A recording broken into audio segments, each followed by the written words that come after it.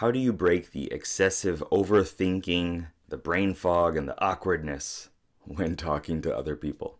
Coming up.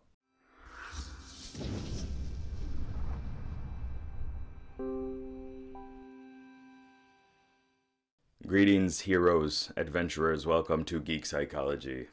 I'm Sherman, and I'm here to help you find your true character and level it up so you can play life better.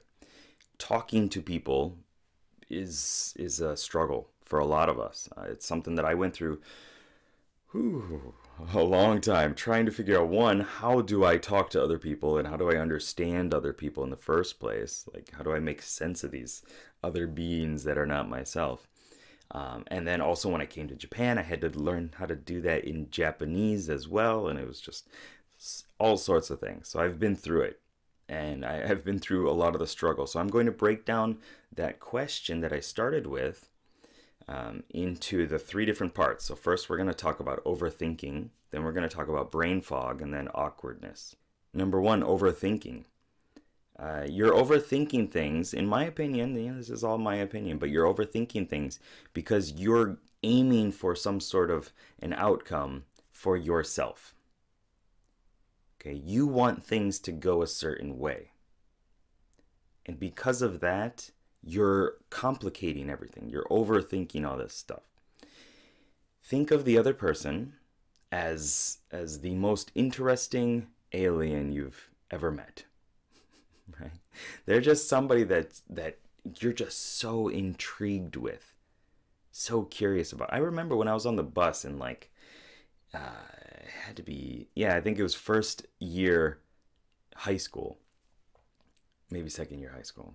Somebody, one of the cool girls, sat next to me and I remember her specifically saying that she wanted to get to know me more. She was like, she told her friends, she was like, I'm just so curious about this kid. I want to know what makes him tick. And that still stuck with me, right? It's still there. And that feeling, in my opinion, is something that you want to give to other people. You want them to feel listened to. You want them to feel like you are curious about them. If you're overthinking, how do I make things go the way that I want? How do I make this the perfect conversation or whatever it is? I think you're missing the point, right? You want to figure out what this person likes, who this person is. Just get to know them. Like, why are you wearing that pendant? People ask me this all the time, right? You want to dig into what makes that person who they are, right? And sometimes, for myself as well, like we try to go a little too deep, too quick, a little too fast, too furious, right? With this conversation, we try to pour it all on there and like make this the one conversation that's going to change the course of our life. And there's a lot of pressure, and that's going to make you overthink things. Right? If you put that much emphasis on it, you're going to overthink it.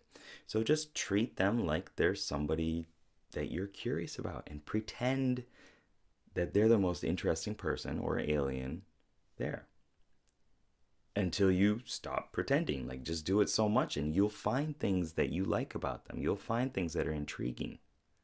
That doesn't mean you need to date them or bring it to the next level or whatever it is, but you're making that person feel good.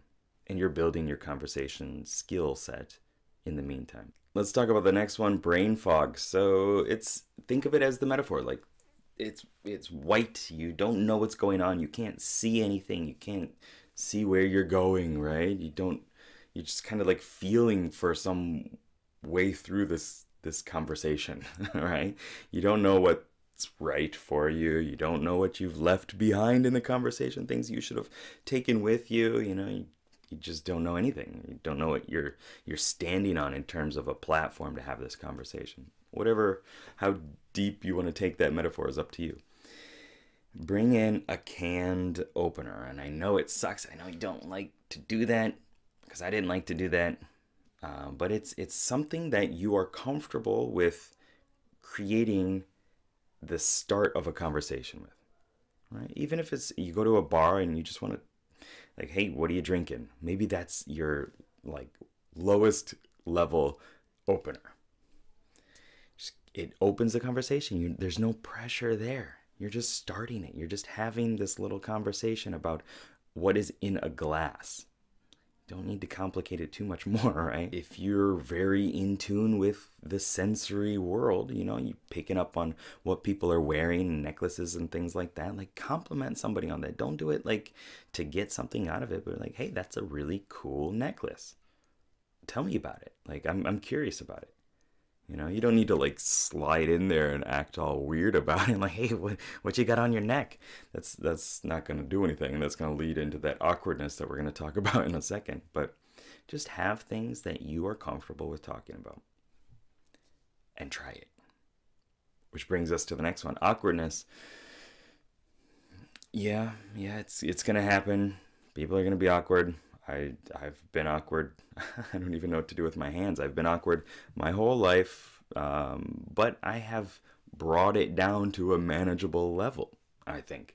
At least I'm comfortable with it now, which is a good thing. The way to get over that awkwardness, in my understanding of what that is in this question here, is to just do it. To just do it over and over and over again until you build skills around it. That's probably not what you wanted to hear, but it is, in my opinion, the best way to do it is you're getting practice. You're taking the steps forward so that you can clear the brain fog and you can have a conversation with this other person. Like, just do it, fail beautifully, and then recoup, recover, rebuild your armor, whatever it is, and go out there and do it again. And you're going to get through that phase of being like, this one person is turning me down and I don't know what to do with my life now.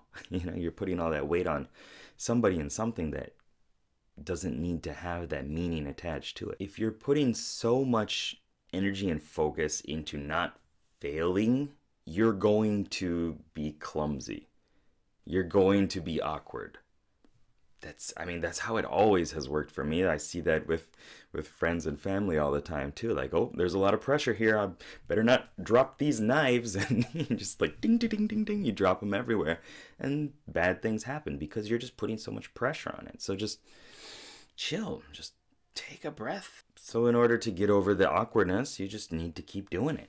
And you need to take it as they're not turning me down. They're just turning their representation or understanding of who I am down because I didn't give them enough insight into who I am. Does that make sense? Use that, gain more skills with it. Just do it again, do it again. Go to a different place if you need to. Shake it off, take some breaths, tap it out, do whatever you gotta do, and feel into a state that's going to be more beneficial. Be like, it's a learning process. I'm gonna continue to be awkward until I've gained the skills around it and I'm not as awkward anymore. Like, if I have to throw a javelin, I'm going to be really awkward with it. It's probably not going to go where I want it to go. I might even stab my foot. I don't know what's going to happen. I might stab somebody else.